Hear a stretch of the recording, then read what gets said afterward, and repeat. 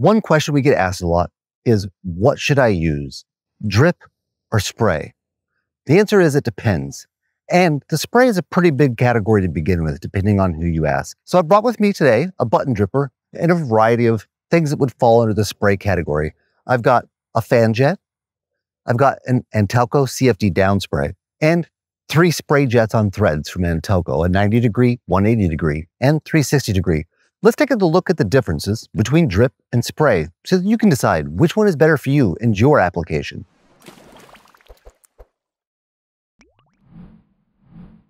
The factors that go into deciding are how much labor time do you want to spend installing button drippers, when perhaps you can install a sprayer and have it cover a large area with just one barb compared to 5, 10, 15 barbs for a button dripper. It could be, what plants are you growing? Are they a water-loving plant who's okay with wet foliage, wet stems, and wet trunks?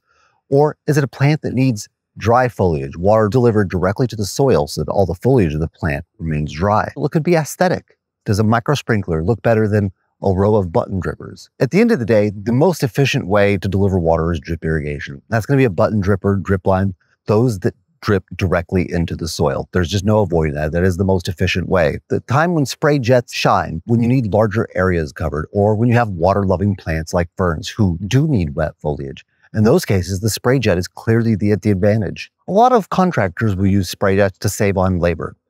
If you have a bit of landscaping, some shrubs, some flowers, they can install a spray jet to cover a pretty good area and get all that, and it's considerably lower labor time than it is installing a button dripper or 2 button drippers for each individual plant. Another factor to keep in mind is the size of the root system.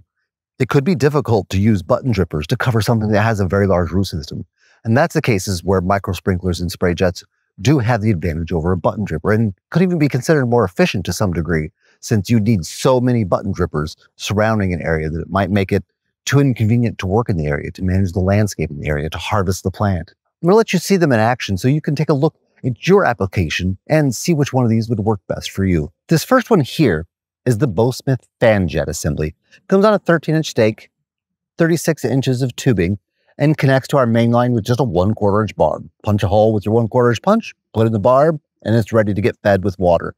This one has a wide gap spray pattern. That's one of the nice things about the Smith fan jets, is they come with a wide variety of spray patterns, from 90 degrees to 180 degrees to wide gap to butterfly. On our website, dripdepot.com, you can look in the PDF and see what all the different spray patterns look like. But today, you're going to get to see the wide gap. We see these used a lot in nurseries. They cover a good area. Quite a few commercial growers will use them because you can sink the spike beneath the foliage. And for water-loving plants, when you're doing propagation or starts, things like that, can cover a pretty good area for your seed trays. We see these used quite a bit in orchards, and you can see why.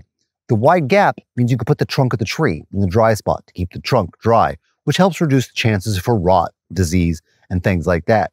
Yet at the same time, the great throw distance means it covers the root zone of a tree. This here is the Antelco CFD down spray.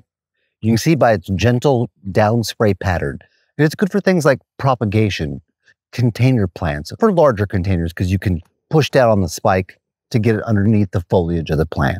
And one nice thing about this one is it can be turned off just by moving the tubing into this clip. This next one is our Vortex fan sprayer. We see it used a lot in larger containers like grow bags and underneath tall shrubs. One handy thing about this one is it's adjustable, so you can adjust it for the size of the container, the size of the plant or shrub that it's being used to irrigate. As you can see by the gentle spray pattern on this one would also make a pretty good choice for propagation. It's gentle on your seedlings and trays.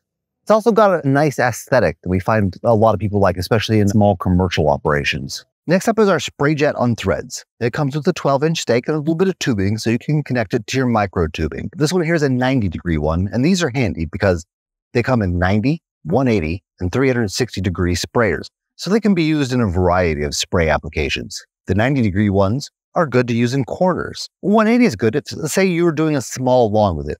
You could put it against the back edge of the lawn and have it spray 180 degrees in.